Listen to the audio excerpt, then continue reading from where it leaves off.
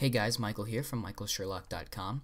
In this video, I'm just going to be showing you, or at least informing you, that Palm has released their Mojo software development kit. And if you don't know what that is the software development kit, the SDK, or basically the tools for developers that allows these developers to write programs for webOS, which is the operating system currently found only on the Palm Pre at this point. But in the future, there will definitely be more devices that Palm releases that use their new revolutionary webOS. So it's free to download the software development kit. You just need to press download and then sign up with an account. Before you download, you're going to have to install VirtualBox. Now, the SDK runs on Linux, Mac OS X, and Windows, but it gives you the links directly to download that, and it's really easy to do. Now, when you install the SDK, you get a few things. You get the Palm Emulator, Palm Inspector, debugger tools, and various other command line features, I guess. But also, to actually develop for this, you're going to actually need to download Eclipse and a plugin for Eclipse. So Eclipse is good, it's free of course, and available for Windows and Mac. I'm not exactly sure about Linux, but I'm sure it is. So I'm just gonna walk you through the emulator running in VirtualBox, as you can see. So here's the Palm emulator. It works similar to an actual device, but some things don't work. Obviously, there's no physical keyboard, and there's no way I've found to get that quick launcher. But if you click up here, you get some options. You get the date, battery, which is always at 89%, Wi-Fi, Bluetooth off, and airplane mode.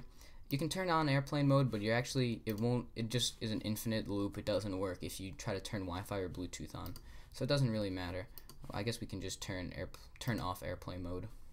Doesn't really matter. So let's say you wanted to test out the search function. You just start typing. So let's say I started typing Michael Sherlock. And then from there I can search on Google, Google Maps, Wikipedia, or Twitter. So let's say I wanted to search Google. It'll go ahead and open up the web browser.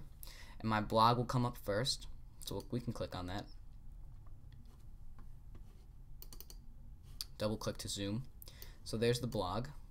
So you want it to go back. If you keep scrolling down, you have the YouTube channel. And YouTube, if you didn't know, on webOS launches the mobile version.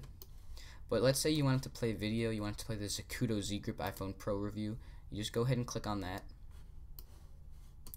And from there you can press watch video and it'll open up the YouTube application and you're good to go. Now if you press escape, you can go out to the card view. There we go. Didn't work for a second. So let's say you wanted to open it up, but let's say you wanted to start typing something else. You start typing M, and since it's not as specific, you're able to search Memos, Music, Messaging, Google Maps. So let's say you want to search Memos, find in Memos.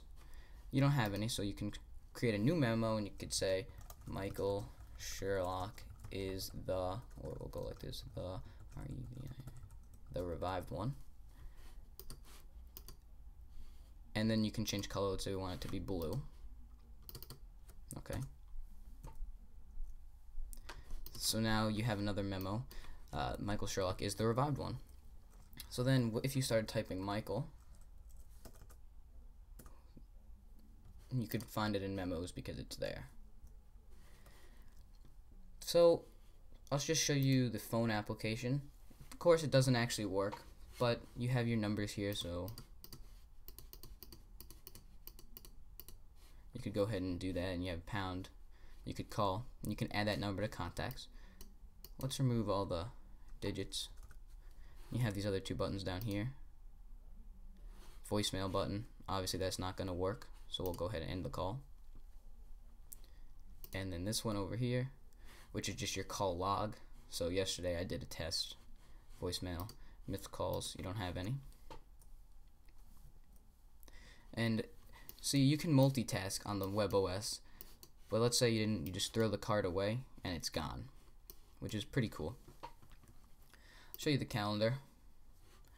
You can import calendars from Facebook, Google, Microsoft Exchange. So let's say I wanted to import from Google. You could just type in your email address, type in your password, and then you'd be good to go on that.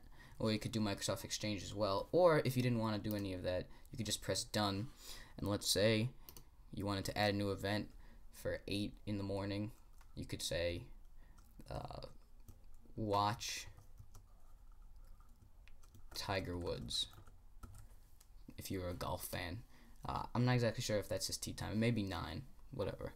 So you could go ahead and do that. So we've already gone through that. Contacts. Your contacts list is empty. You can add a contact. So let's say you wanted to add Michael, and the company was the Revived One, and you could add an email address, the revivedone@gmail.com. You could change that from home to work. Say work, whatever. You could add other email addresses. You could add phone numbers. You can do all that. And then in there, that'll launch up the email account. And once you add an account, it makes it easy for you to send emails, basically. So we'll throw those cards away. So I've showed you all those applications. Now if we go in over here, you can see the messaging app, which we already saw. The web, we already did that. Camera, so photos, we'll show look at photos. So there are some images here.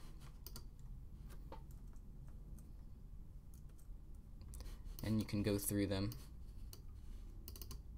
Double click to zoom in, double click to zoom back out.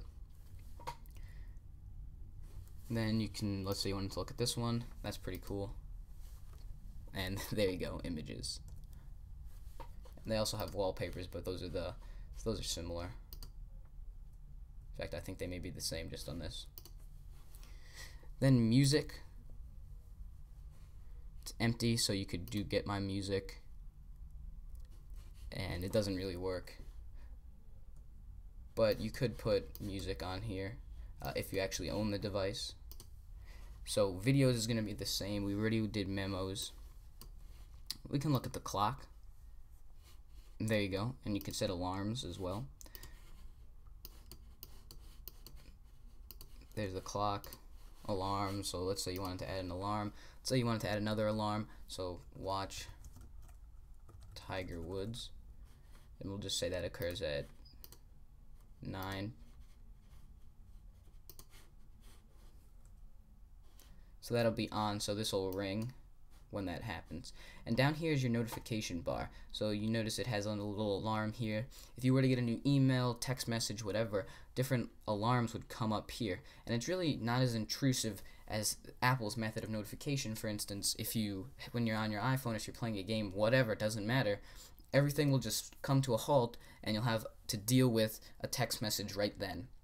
And what I don't like, particularly, is if you press close on that message, it already marks it as read for text messages at least, which is kind of frustrating because sometimes I'm in the middle of a game, just close the text message, I want to keep going.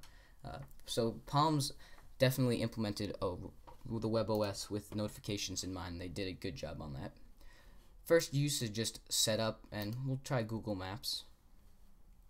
So let's say you wanted to go to Las Vegas, type that in, then you're there, and then you can get directions to here, see on map. Say you wanted to go to a different place. Say you wanted to go to London, England. Actually, I'm in a Beatles mood. I'll go to Liverpool, England, in the UK, right there. And that's just pretty cool. And you can go to menu, so show traffic, which is cool. You can do a satellite view. You can get help, clear the map, close the menu. And you can just look at it from a list if there's multiple different locations. So basically. And you can just move around and go ahead and do that. And then if you wanted to edit it, cut, copy, and paste, that's where that is in the edit menu. So this is, again, Michael Sherlock from michaelsherlock.com. This is the Palm emulator that emulates a webOS environment right now, only found on the Palm Pre, but will be featured on more Palm devices, although none have been announced in the future. It supports multitasking and notifications very well. And if you are into maybe developing, you can go to developer.palm.com, download the Mojo software development kit. It's free, you just have to give them an email address. You can download that for Linux, Mac OS X, or Windows, and it's all free to use, and it's really simple. So again, thanks for watching.